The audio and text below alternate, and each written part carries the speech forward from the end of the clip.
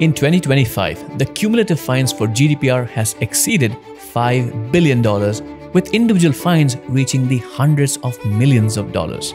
With increasing regulation like GDPR and CCPA, WordPress websites are now more vulnerable than ever to all kinds of fines.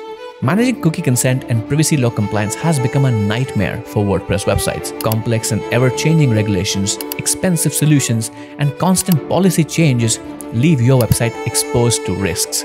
Not to mention the clunky cookie consent banners that have a poor conversion rate and drive visitors away. Thankfully, all of that ends today. Introducing WPConsent, the all-in-one privacy compliance and cookie management solution built just for WordPress. And I know what you might be thinking, another cookie consent plugin, don't we have hundreds of them out there already? And you might have one installed on your website already. And yes, these are the actual questions that the talented folks at WP Beginner who made this plugin thought about before they decided to make this plugin. Now, there are a lot of different challenges when it comes to cookie consent or banner plugins. One of the biggest ones being that many of these plugins don't actually work technically how they should if they have to be compliant with GDPR and CCPA and other regulations. Basically, the biggest important thing about any cookie consent plugin is that it should block any cookies from being set before users gives consent. And a lot of these banner plugins just basically give an option to click allow and be done with it, and cookies are already set. And don't worry, I'm going to show you exactly how to actually go and see that, because I'm going to demonstrate WPConsent to you so that you can identify if the cookie consent banner plugin on your website is working or not. Now, if your website plugin works the way it should work, as I'm going to demonstrate, then yeah, great, good for you. You don't have to worry about being compliant. But if your plugin doesn't work, then you can definitely check out WPConsent. But there's some other challenges as well when it comes to any other cookie consent plugins. One of the most important being a technical setup process. If you need the skills of a developer or the mind of a lawyer to configure cookie consent plugins, then they're not probably doing it right. That's where WPConsent completely does it differently. Let me demonstrate. So this is WPConsent on my website right now. And what you can see here, that website scan is part of the installation process. I'm going to share some footage right here. When you install WPConsent, it automatically helps you configure how your website consent or how your website's policy or scanning process should be like. And in the same process, it does a scan for all the cookies present on your site. And you can see here, the website scan on my website is actually complete. Now, you can also configure this to be done automatically at any frequency. So if I go into the settings here, we can see that WPConsent allows us to have frequent scans. So if you add more cookies, add more services, add more third-party stuff to your website, then the scanning that I just demonstrated can be done automatically as well. So you can see here that the scan interval, I have enabled auto scanning and is set to week. Now, I created this website a couple of weeks ago. And if you go here back to dashboard for WPConsent, you will see that at the date of this recording, I'm recording this on 19th of March, but the cookie scan already was done yesterday. So I don't have to worry about always keeping manual checks on, hey, if my website is compliant. And by the way, if we go here on scan our website, if we click this button, then we can run the scan manually as well. And if we go here on the full report, which will basically take us to the scanner here inside the menu, we can see completely all the different services that were detected. And WPConsent allows us to automatically configure these settings. And the team at WPConsent keeps updating the list of services and how they should be compliant with. So you as a, let's say, website owner doesn't have to become an expert in regulation, how individual plugins should work, or even have to technically set this up. Let me demonstrate once again by going to the screen. So you can see here on my website scan, which was done automatically, by the way, cookies were configured. Next scheduled scan is for next week, because that's how I configured it. Cookies in use already showing 23 and services detected 25, or sorry, just the 5. And if I go here, you can see it has completely categorized the kind of cookies that are present on my website. So of course, I'm using WordPress. So you can see that the login or how you log into your website, cookies are being used. But those are essential cookies and they don't have to be, let's say, restricted, even if the user does not provide any consent for marketing things. So login cookies, you can see here, these are the cookies that WordPress or WPConsent has detected.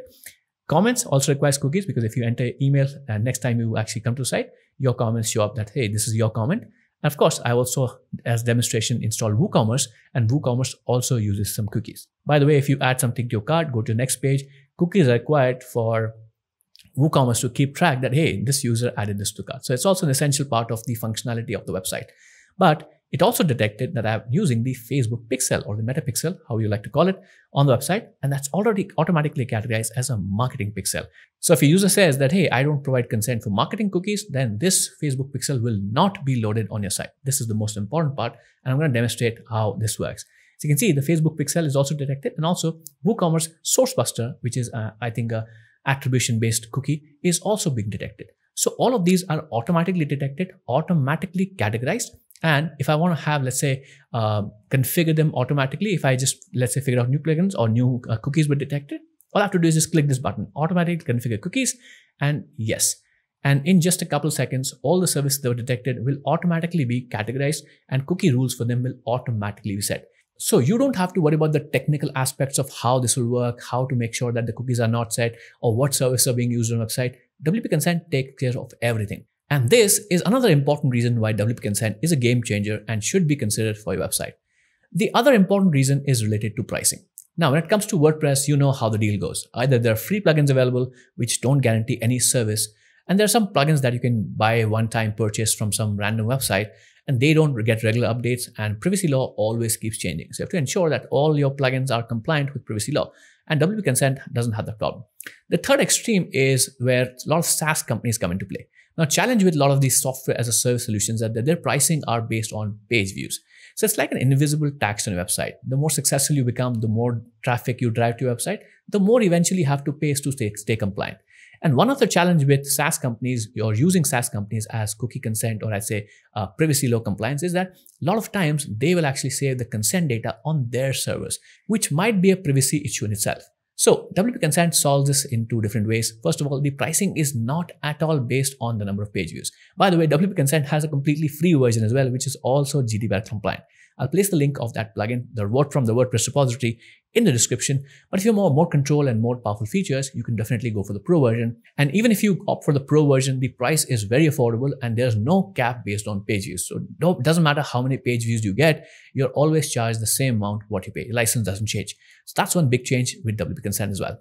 And as I was mentioning about consent logs, WPConsent saves all the consent data on your website. Now, depending on the regulations that you might comply with, this might be optional. But to stay safe, you can enable this feature where WPConsent saves all the consent data, but it's all locally stored on your server. Let me demonstrate.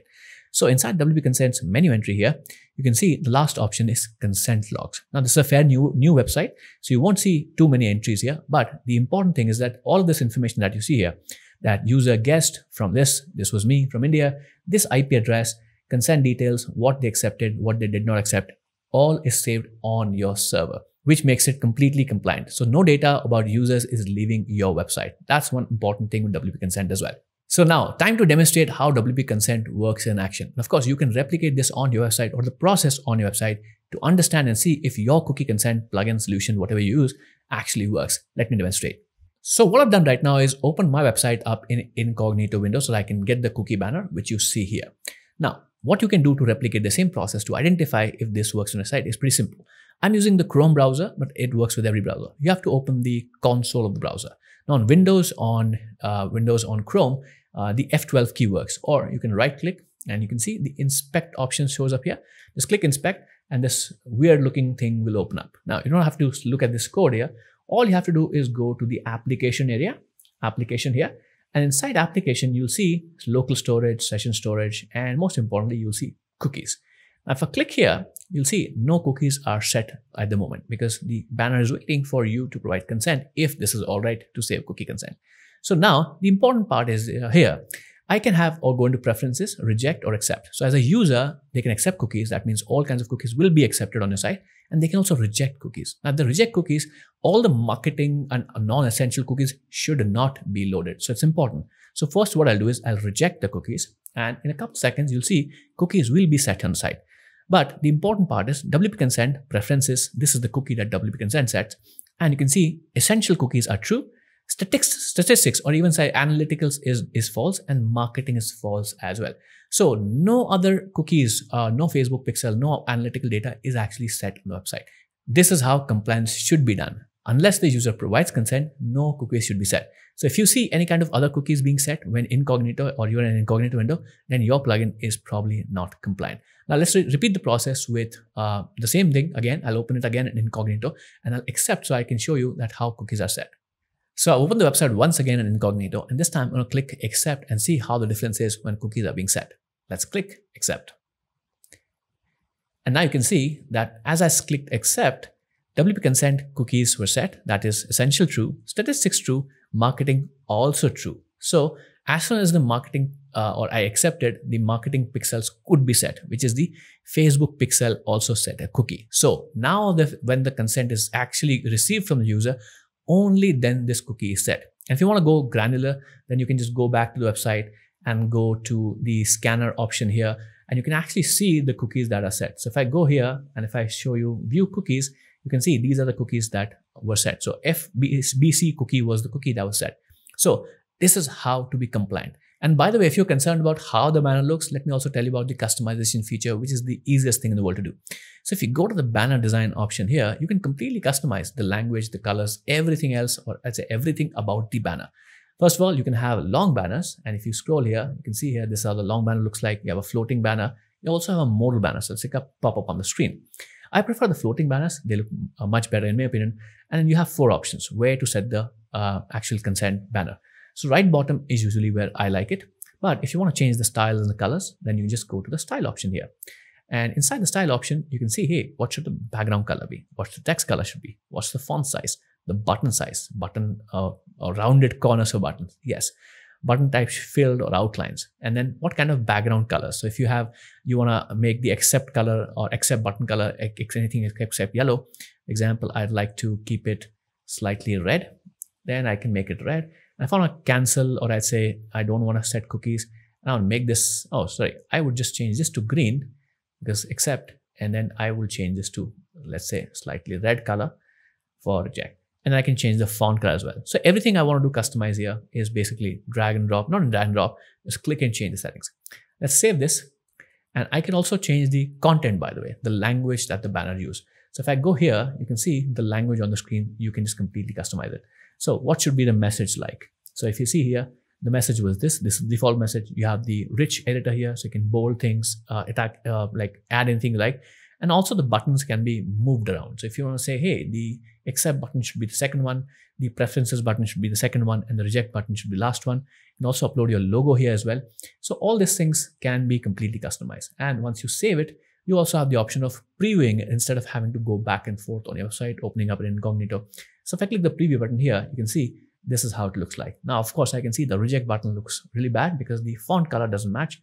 So I can just go back and I'll just make the reject button font color white here, something like this.